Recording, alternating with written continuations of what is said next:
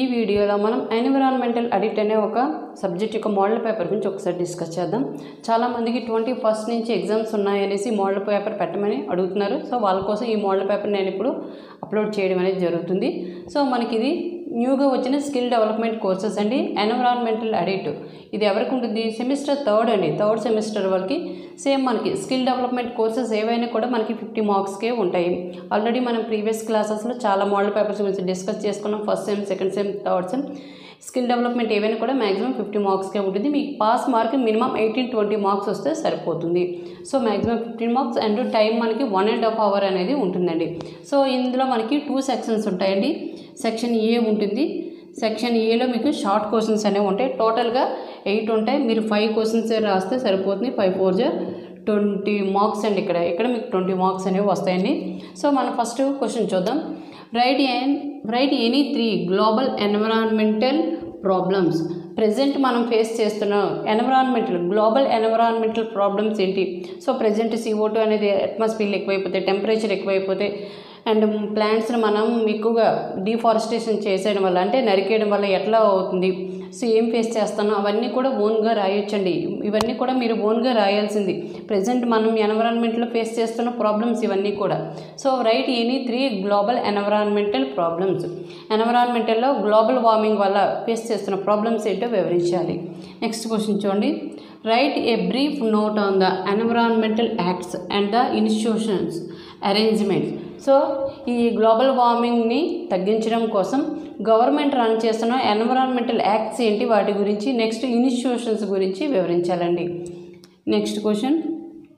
What are the objectives of environmental audit? అసలు environmental audit యొక్క main objectives ఏంటి? దేనికోసం దీన్ని స్టార్ట్ చేశారు? ఏ థీమ్తో స్టార్ట్ చేశారు? దాని యొక్క మెయిన్ ఆబ్జెక్టివ్స్ ఏంటో రాయాలండి ఇక్కడ మీరు. Next, what is the BOD and explain its significance in determining the quality of water. BOD అంటే ఏంటండి? Biological oxygen demand. సో ఈ ఆక్సిజన్ డిమాండ్ అనేది తగ్గిపోతే ఎట్లా మరి వాటర్ యొక్క క్వాలిటీ అనేది ఏ విధంగా తగ్గిపోతుంది? సో దానికోసం మనం ఏం చేయాలి అది రాయాలండి. BOD అండ్ ఇట్స్ సిగ్నిఫికెన్స్, దాని రోల్ ఏంటి, and determining the quality of water యొక్క క్వాలిటీని డిటర్మైన్ చేయడానికి దీని యొక్క మెయిన్ రోల్ ఏంటి అనేసి మీరు రాయాలండి. BOD అంటే బయోలాజికల్ ఆక్సిజన్ డిమాండ్. సో ఇది కానీ తగ్గిపోతే వాటర్ యొక్క క్వాలిటీ ఏ విధంగా తగ్గుతుంది అనే దాని గురించి ఎక్స్ప్లెయిన్ చేయాలి ఇక్కడ. Next one, right A short note on the soil pollution అండి. మనకి పొల్యూషన్ టైప్స్ ఉంటాయి కదా, air pollution, soil pollution, water pollution, ఇలా డిఫరెంట్ టైప్స్ ఉన్నాయి.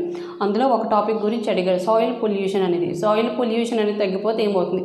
సాయిల్ ఫెర్టిలిటీ తగ్గిపోతుంది. ఫెర్టిలిటీ తగ్గిపోతే ఆటోమేటిక్గా అగ్రికల్చర్ అనేది తగ్గిపోతుంది, ప్రొడక్షన్ అనేది తగ్గిపోతుంది. అగ్రికల్చర్ ప్రొడక్షన్, పంట అనేది సరిగ్గా రాదు. పంట తగ్గిపోతే ఆటోమేటిక్గా గ్రోతింగ్ కూడా, ఇండియన్ యొక్క డెవలప్మెంట్ కూడా తగ్గిపోతుంది. ఇవన్నీ కూడా ఇట్లా రాయాలండి. సాయిల్ పొల్యూషన్ గురించి రాస్తారు. Next one, right a brief note on the environmental loss that governs the water pollution. Water pollution గురించి రాయాలండి. గవర్నమెంట్ అనేది ఈ వాటర్ పొల్యూషన్ కోసం తీసుకున్న యాక్ట్స్ ఏంటి, దాని గురించి ఇక్కడ మీరు ఎక్స్ప్లెయిన్ చేయాలండి. Describe the water treatment methods. Water treatment కోసం మనం యూజ్ చేస్తున్న మెథడ్స్ ఏంటి? వాటర్ ప్యూరిఫికేషన్ చేయాలంటే ఎట్లా ఏ మెథడ్స్ యూజ్ చేస్తున్నాం, దాని ట్రీట్మెంట్ కోసం ఎట్లాంటి మెథడ్స్ యూజ్ చేస్తున్నాం అనే దాని గురించి ఇక్కడ రాయాలి. Next 8th question. Right a brief note on the functioning of control and central and state pollution control boards. So right a brief note on the functioning of central and state pollution controlling boards. ఈ pollution కోసం మన సెంట్రల్లో ఎటువంటి acts ఉన్నాయి, స్టేట్లో ఎటువంటి acts ఉన్నాయి, వాటి గురించి వివరిస్తారు. ఇవి టోటల్గా మీకు 8 క్వశ్చన్స్ ఓన్గా రాయండి. జస్ట్ 1 or 2 టైం ఒక చిన్న టెస్ట్ పేపర్ కానీ ఏదైనా తీసుకొని ఒక్కసారి 1 or 2 టైమ్స్ మెయిన్ హెడ్డింగ్స్ ఏంటి, దాని థీమ్ ఏంటి రీడ్ చేసి ఓన్గా పేపర్ అనేది రాయండి.